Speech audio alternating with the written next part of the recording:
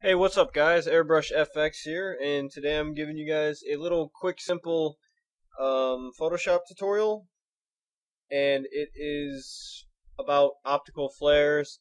I know these things are overused, and I don't know, some people don't like them, but it's a quick thing. As you can see here, I got a background that I did um, here, and I use a lot of different light effects.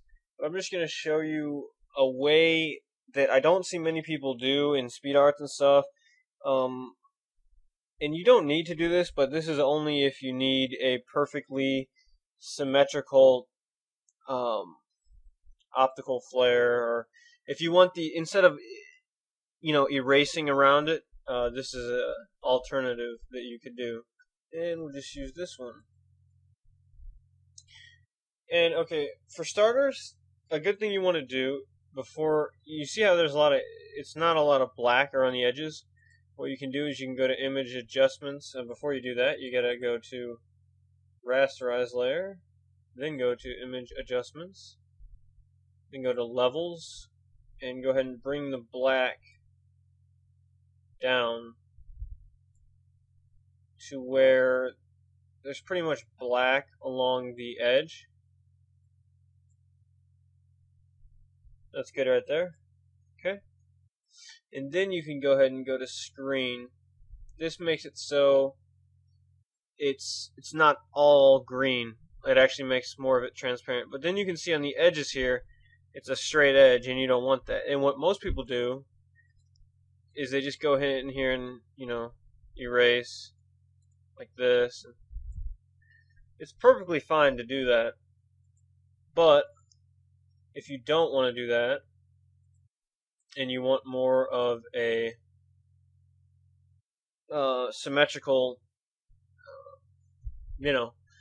flare, what you can do is you go click and hold your select tool here, go to the optical marquee tool, and then click and hold in the center of the flare, or wherever the center of the flare is, and hold it. And when you can see, and you drag it, it doesn't stay in the middle. So if you hold Alt, that sticks it in the middle.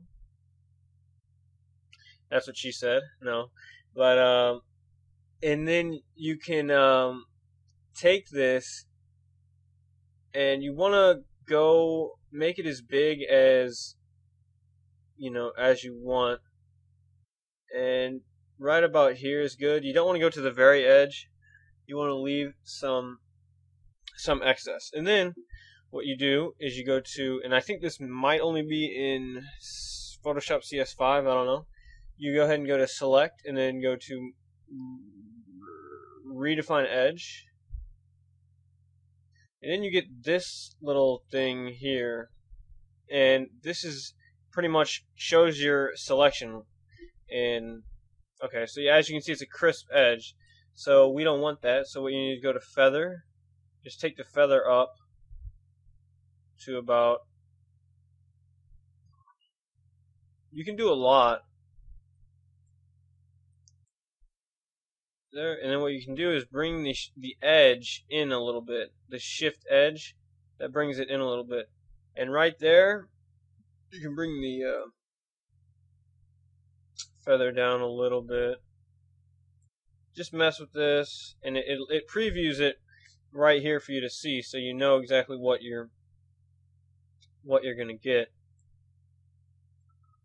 Those are the only two ones you need to really mess with, is the shift edge and feather. You don't really need to smooth anything out. Doesn't really do anything.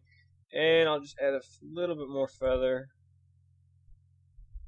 And that should be good. And you go ahead and click OK. And now you're selecting the middle. So what you want to do is go to select inverse, just select what you don't want, and just go ahead and click delete. And what that does is give you a nice feather, a perfectly oval feather, where you don't have to delete. You don't have to go in and erase anything. It keeps it nice and symmetrical. And then, you can do whatever.